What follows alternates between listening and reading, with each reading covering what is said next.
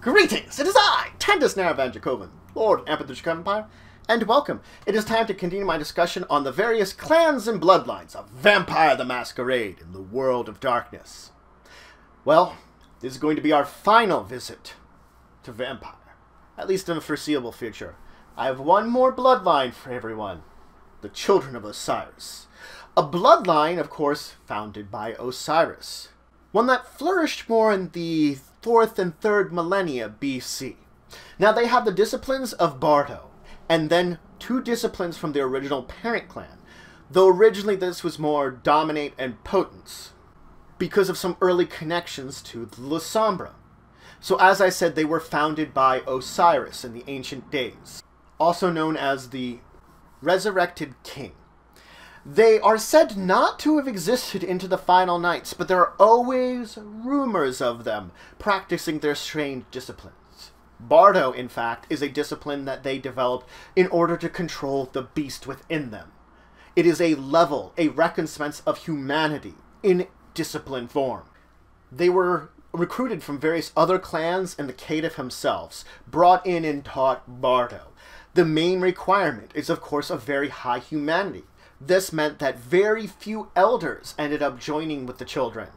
Most of them did not have the humanity requirements. The few that did of course come here and were accepted with open arms. They are the rivals, the enemies of the followers of Set. So it was said around 4000 BCE, Osiris was fed up with his existence. He did not want to be embraced. He did not enjoy the call of the beast within him. So he decided to do something about it and journeyed forth. Most rumors say that perhaps he went to India and studied things like Buddhism and Hinduism.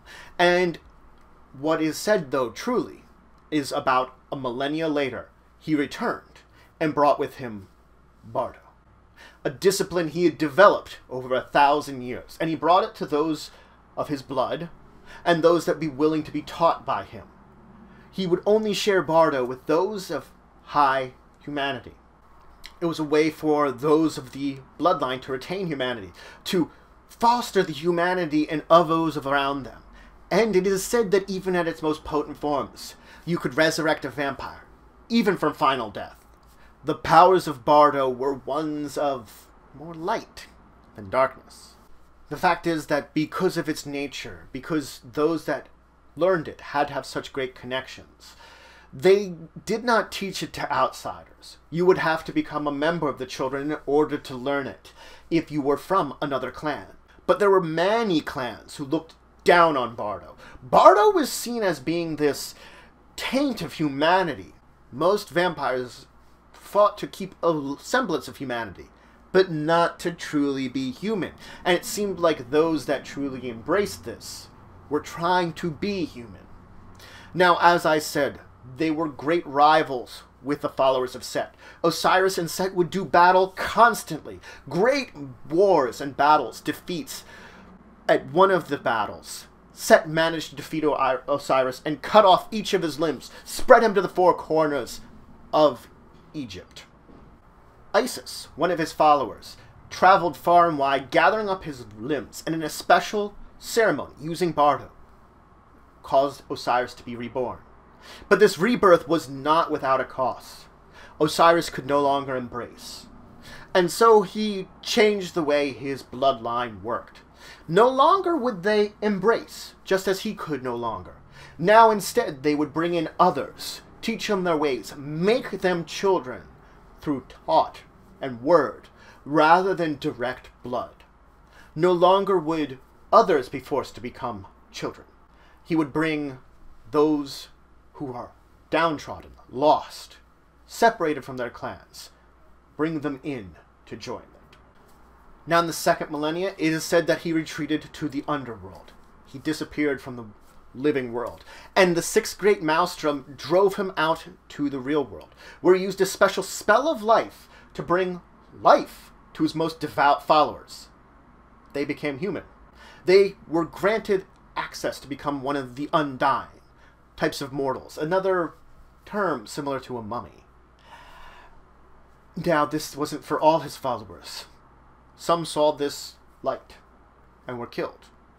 But regardless if this truly happened or not, it is said that this modern night, now, they are an extinct clan. Though, you can always find rumors of secret groups practicing Bardo somewhere. Now, they believe in almost Egyptian lore and legend to a fault, and oftentimes model some of their own beliefs in society after that. They do restrain themselves greatly from embracing. Embracing is something that could occur, but is generally forbidden. It is thought that Bardo, and through its study, is a way for you to resist the urge to embrace another. Now, of course, as I've said, they do recruit from other clans, mostly those that are on the outside, those that have been shoved to the side. They've been sort of become outsiders, outcasts. Catif are a major group that they recruit from. They always look to those that have a high humanity and recruit them into their numbers in order to grow them, rather than embrace. When it comes to places that they will haven, they will come look for places of mythical power, mysterious power. Mystical locations where they form community havens, known as temples, where groups of them live in. It is a location that they learn Bardo from, where they practice and develop it. There is said to have been the Grand Temple in Nepal, and the leader of that Grand Temple, the Undying King. His consort, the daughter of Isis. So you can see the connections to Egypt even now. And of course, beyond there, they had a very hierarchical structure of those as they had learned and developed Bardo, being greater in the hierarchy of the group.